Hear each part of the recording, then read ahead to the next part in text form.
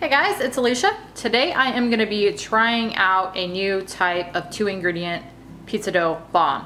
I am going to be trying to make chicken pot pie bombs. Now this was suggested to me by a viewer, so thank you Donna for the suggestion. She asked me if I could try to come up with a chicken pot pie bomb, so that's what I'm going to do today. I've never tried this before. I have done several other bombs and I will try to link those up above and down below if I can find them all. But the chicken pot pie I have never tried, so hopefully this is gonna turn out. But I am using one of my other recipes as kind of a guide for this, and that is for the bubble up chicken pot pie that I do. So I'm gonna kind of use that recipe, change it a little bit, and hope that it works for these bombs. But let me jump in here and show you what you're gonna need. First off, you're gonna need your 2-ingredient pizza dough. Now I've got a double batch of this because I think that I'm gonna have probably enough filling for 16 of these. I usually, when I do my bombs, I usually only do them 8 at a time or 1 batch of the dough at a time.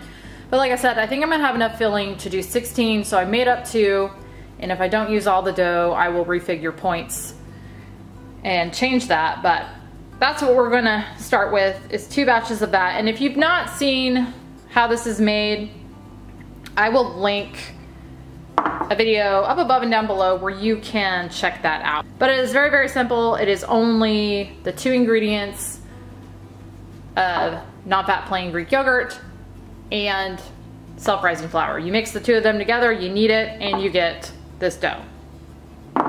So that's what we're starting with. Then over here I've got 12 ounces of chicken breast that I seasoned a little bit with Lawry seasoning salt and baked it in the oven, and I chopped that up. And then here I've got a 1/2 cup of low-fat cheese. That's the Kroger 40% less fat Mexican blend that I use for pretty much everything. It's one of my favorite cheeses that I've found as far as the low-fat go. And then here I've got 12 ounces of mixed vegetables. Now I'm letting this kind of defrost. I don't want it frozen when I start with it. So that's been sitting out for just a few minutes. Here I've got a jar of turkey gravy, 12 ounces. I get this at Aldi. And then in it I'm also going to be putting about a 1/2 cup of the Greek yogurt. For seasoning, I'm gonna be using a little fresh ground pepper, some granulated garlic, onion powder, sage, and thyme. And that is all that's gonna be in this. Oh, and I almost forgot, you're also gonna need a little bit of extra self-rising flour to roll and work with your dough. Now, when I factor my recipes in the recipe builder, I always factor in an 1/8 cup of flour per batch of dough. So I factored in a 1/4 cup of flour in order to do the kneading and then the rolling out of the dough. First thing I'm gonna do is I'm gonna take a pan here and I'm gonna put it on medium heat, and I'm going to add in my chicken. Now this is already cooked, but I just kind of want to get it and all my other ingredients nice and warmed up before I put them in the dough. So next I'm going to add in my veggies, my jar of turkey gravy, and then my seasoning. Now as far as seasoning goes, you can kind of do whatever you want on this. I'm just going to add a 1/2 teaspoon of the onion powder, 1/2 teaspoon garlic, and then about a 1/2 teaspoon of the sage, and about a 1/2 teaspoon of thyme.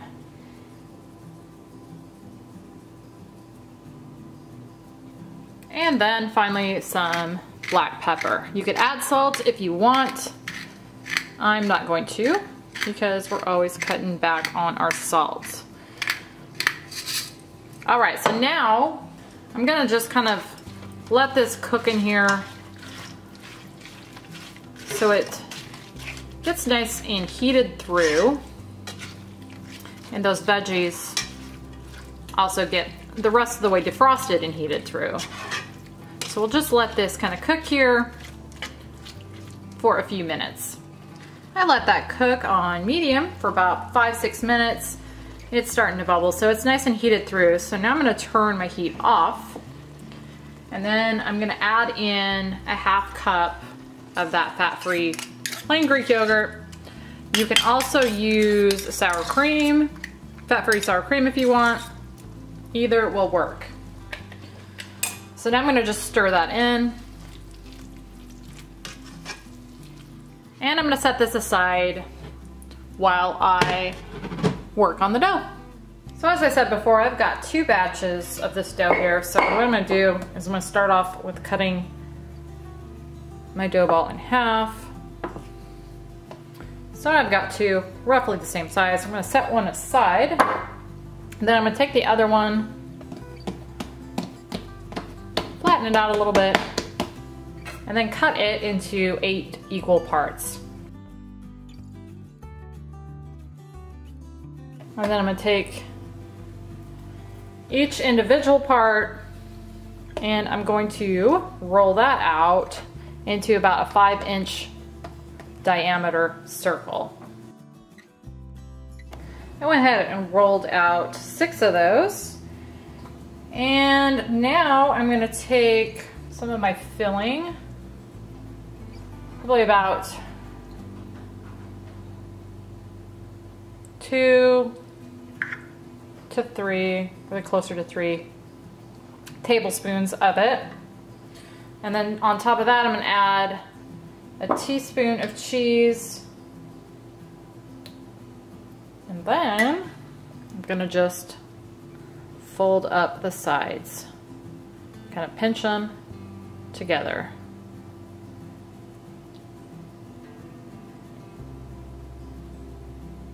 Like that.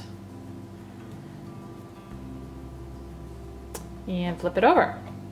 And I forgot to show, you're also gonna wanna have 1 beaten egg so that you can put some of this on top with a basting brush in order to brown those.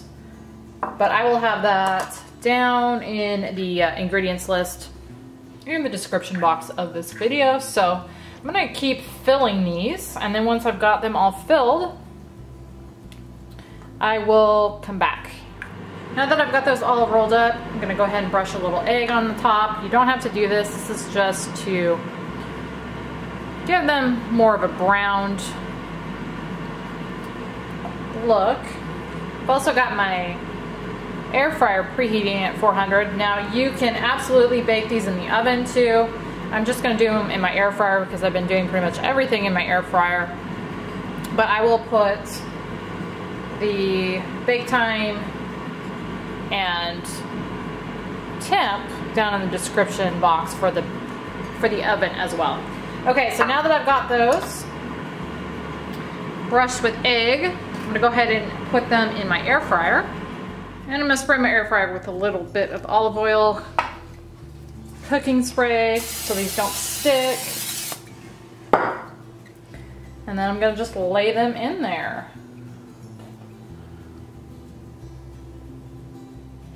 And I'm gonna just do 5 at a time since I didn't put them in there spaced out enough.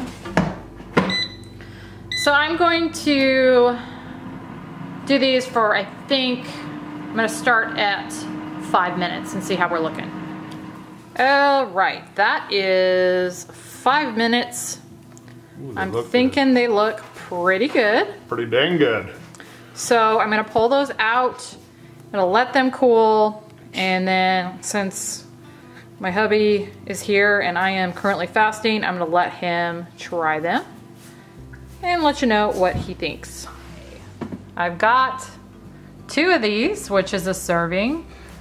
At least I hope it's gonna be a serving. If this doesn't end up making 16 like I assume it's going to, I will add that at the end here.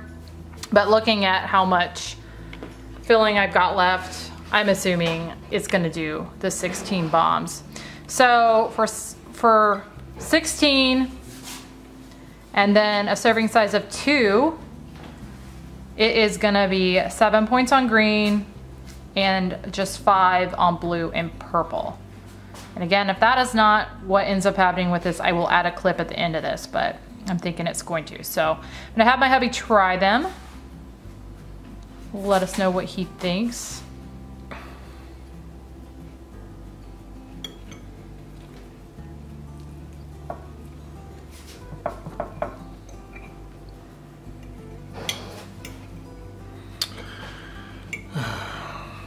Maybe.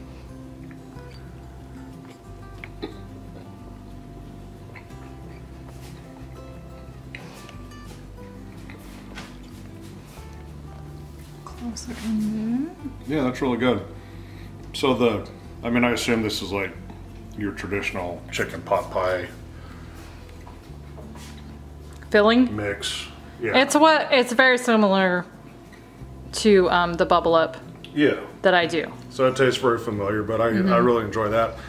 But the dough, and this is just your 2-ingredient dough, it's got a really nice flavor, and I don't know if it's, because I don't remember the other bombs tasting quite that way. Well, that's interesting you say that because I did use Chobani Greek yogurt to make the dough. So, and I usually almost always use the Members Mark. So it is a different type of Greek yogurt this time. Yeah, that's really good. Okay, so that's Love the interesting. bombs. You love the bombs. I know the bombs are good. All the different ones. Like I said, I will try to find the different ones that I've done. I originally found these on the Weight Watchers website, and then I just started doing kind of my own. But yeah, they're really good. And I don't know, 7 points. What do you think for 7 points for 2 of those? Not too bad? All right. Well, thank you, Donna, for the suggestion to make these. I think they turned out. You think they're a winner? All right. Chicken pot pie bombs made with 2-ingredient pizza dough.